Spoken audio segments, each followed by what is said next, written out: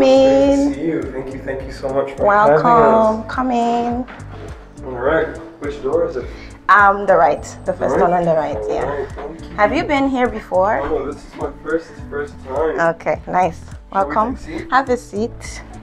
For all of our viewers back home, can you let us know your name, what country you're from, and what year you're in? Yeah, sure. I am Dorcas Menden. I come from Liberia. It's this really tiny country in West Africa.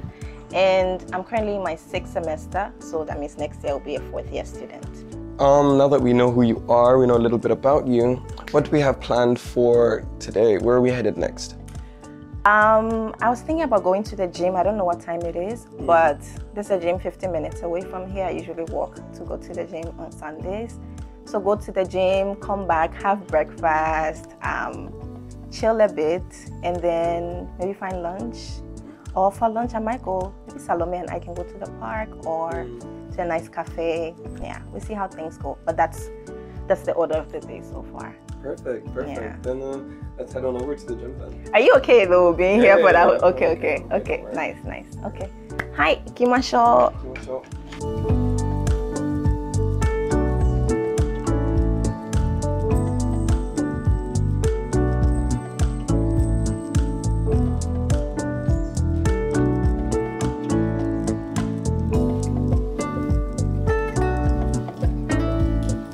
I think it was in August when I decided I wanted to sign up for a gym. I signed up for a different gym. It was around Beppu hospital, the hospital, that area. It was very far away, a lot bigger. But it was so intimidating. And people lifting weights and then dropping it down. Boom! With the loud bangs and everything. Yo! So I worked out there for a month and then came across this other gym on Instagram. I was like, oh, it looks really cute. I want to check it out. It was perfect.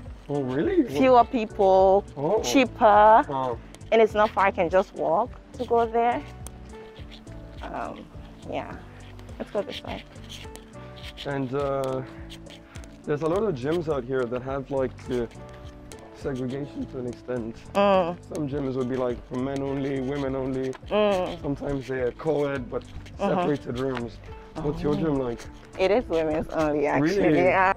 But there are a lot of older women who go there. It's so cute. I know. But the previous gym I was working out at was co-ed, so a lot of young people also. Yeah. But this one is mainly because of the proximity and it's affordable. So.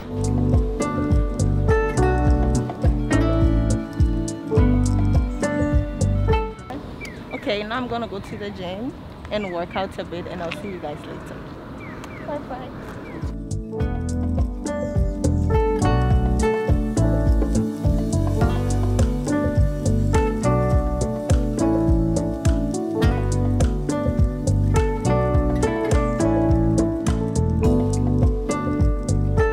So, what do you usually do after a workout on a Sunday? Go home, eat, chill. Sometimes I have podcast recordings. So I'm a part of this circle, the Kaiwa podcast. And we usually have APU students and faculty come together to talk about a range of topics. Oh, wow. So sometimes I do that. Today I don't have a recording, but if you guys are interested, I can show you around.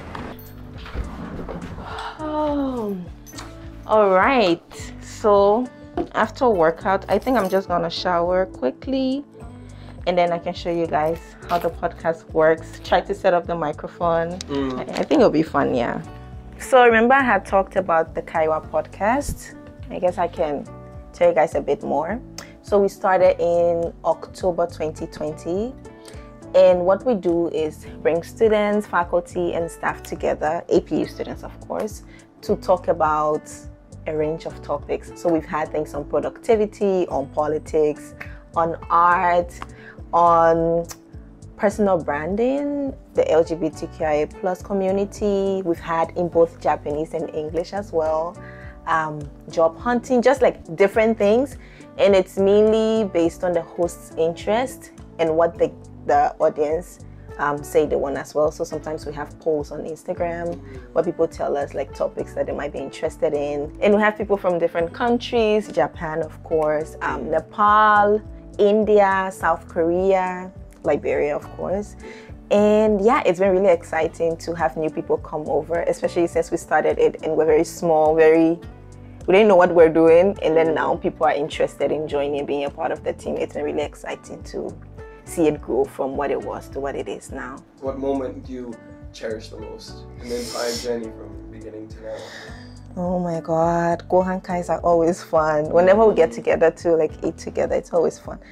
Hey, it's hard to pick one.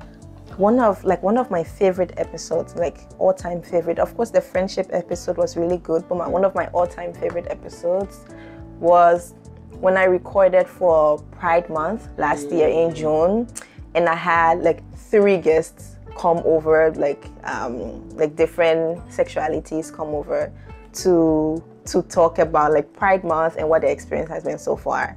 I was just sitting there. I didn't do much because they took the entire conversation. They were so engaging. It was so fun just hearing them talk about and just making things lighthearted as well, while also talking about the struggles of being in the LGBTQI plus community. So we have a couple of things. Let me take them out and then show to you. So this is the pop filter. Every host has their own pop filter. Because of COVID, we don't want to be rotating this around. So the pop filter and then the microphone. Yeah. Using this, it just makes everything more real. You're just like, okay, I'm actually recording a podcast.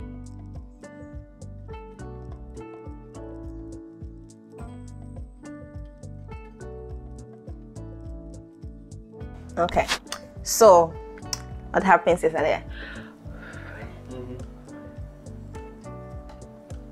this is exactly what happens. Like I keep laughing until it comes. So and then the intro.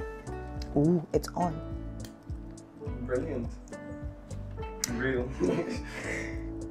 Okay, I'm talking to you now. Hello and welcome back to the Kaiwa podcast, a space for APU students to have conversations about a range of topics, inspire each other, and hopefully.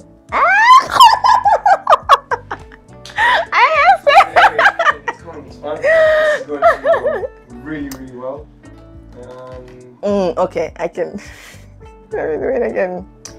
Hello, welcome back to the Kaiwa podcast, a space for APU students to have conversations about a range of topics, inspire far and wide, and empower the APU community through conversations. I am Dorcas Mendin. I come from Liberia. I'm currently a 6th semester student here at APU. And yeah, today we are talking about what happens when you record a podcast. So thank you guys for coming here. And yeah, let's get started. Thank you so much for giving us such an amazing insight into what your podcast looks like. I think it's almost time for us to go for lunch. I'm hungry. Yeah, I can imagine. Yeah. So we'll let you get ready, and then we can head on out and grab some lunch. Okay, I'm sure you guys must be hungry also. Yeah. Starving. Alrighty.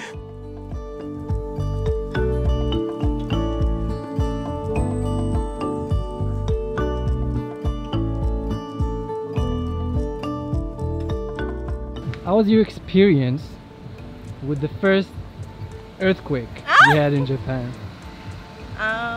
I think it was in January this year. It wasn't really a big earthquake, but I jumped and I hit under my desk and I was like, Salome! And then she came out, she was just like moving, just like life is all good. I'm just like, girl, please. It was big. What about you? It was disruptive to my life because it was at 2 a.m. I was so groggy. Did you guys get the notifications then? I did. There's a conspiracy. If you have an Android phone, you're not going to get a notification. Only people with iPhones get notifications, and I've proven that multiple times. People with Androids on their own. Damn. We get it like 30 minutes later. So you know that notification woke me up like... Yo, it was so loud, and then they were speaking Japanese and then English. Earthquake. Where are we at now? Pizza Aruto. It's the best pizza place in Beppu.